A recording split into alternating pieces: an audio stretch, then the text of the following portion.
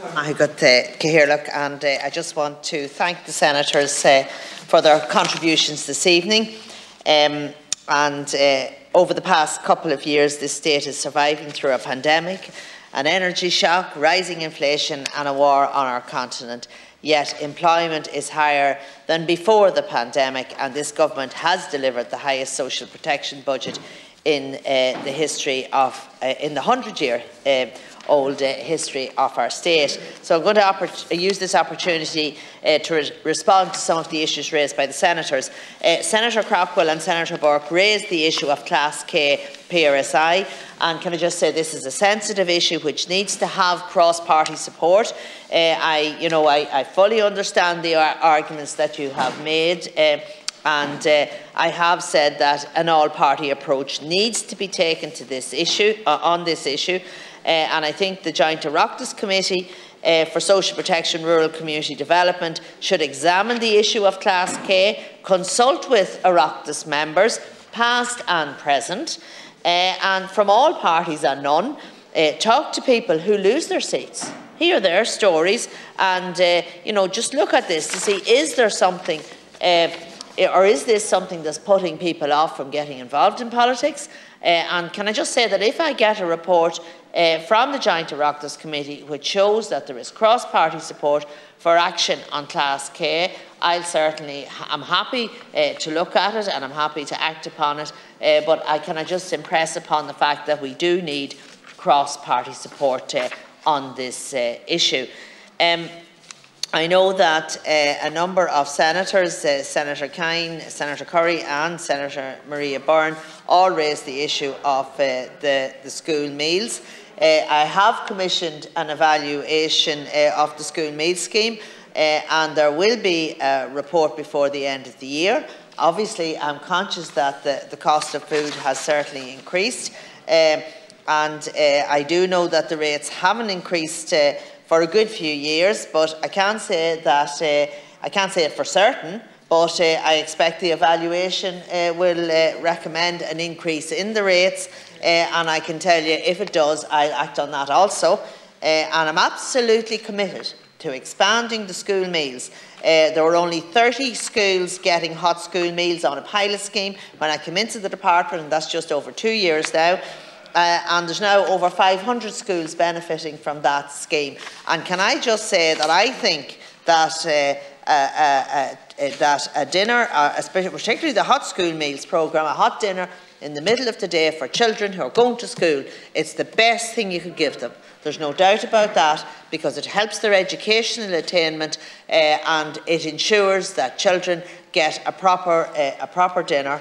And I know, as a mother, when I used to be filling the lunch boxes, and if you missed a day or two before you got into that bag, you'd probably find a good few mouldy, blue moulded sandwiches in the bottom of it, despite your best efforts to make them as attractive as possible. So I'd love to expand it across the board, regardless of the socio-economic background. Just give the child a dinner, and a good hot dinner in the middle of the day, and it'll help working parents, and instead of that torture of having to go every night and trying to put a lunch together. Anyway, it's something, just to say, I am totally committed to it. Just to say also, in terms of the CSO figures on this budget, shows that against the 2010 baseline, the number of children in consistent poverty actually has fallen by 45,000. That was from 107,000 in 2011 to 62,000 in 2021, and consistent poverty rate has fallen by 4.1 percentage points from 9.3% in 2011 to 5.2% in 2021.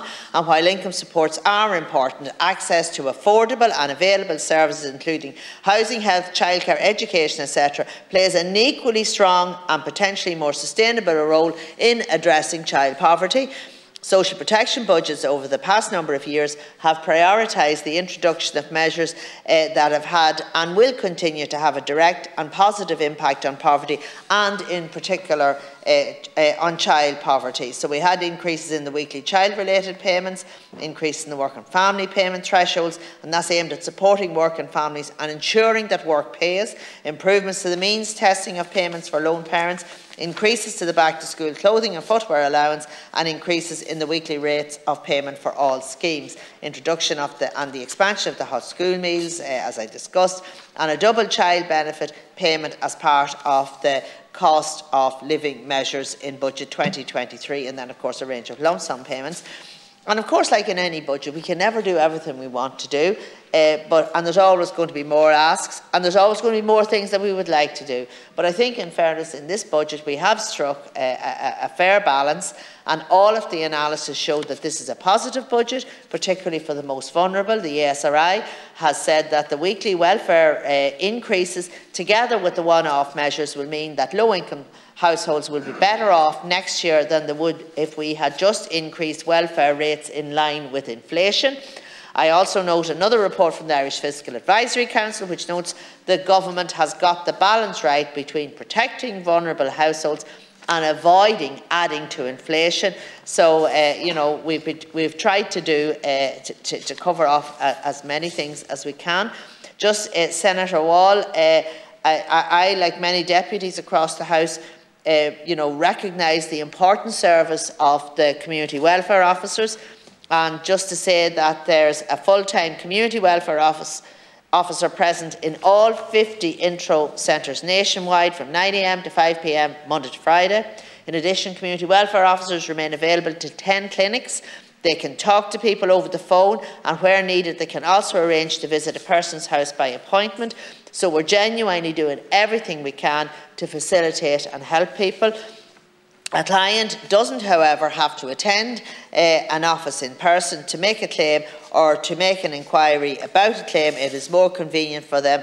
They can call the Community Welfare Service free phone line, and I think there has been a huge increase actually in the number of people that are now using the phone line, and a lot of cases being able to sort them out and help them out, but just through a phone call or a number of phone calls. So can I just say also the delivery of a locally based community welfare service remains and will continue to remain a key aspect of the service, and this won't change. In terms of it was also raised about the carers allowance, and it's part of the system of social assistance supports which provide payments based on an income need. The means test playing the critical role in determining whether or not an income need arises as a consequence of a particular contingency, be that illness, disability, unemployment or caring. The means test for carers allowance is one of the most generous in the social protection system. However, I have said that I am going to look at the means test across all schemes, because I was glad to increase and also the means test in terms of savings, because at the minute for some payments, if you have more than 20,000 in savings, it'll affect it as part of the means test. And I think, to be honest with you now, 20,000 is not as big an amount as it was maybe even 6 or 7 years ago, so I have increased that on the fuel allowance, the new fuel allowance for the over 70s. I've increased that means test from 20,000 up to 50,000. But I am going to look at all the means tests across the board. I think I've covered most of the issues that were raised with me there. I just want to thank the deputies for their remarks, and I look forward to progressing this bill through the House. Gurmila Mahagav. Minister.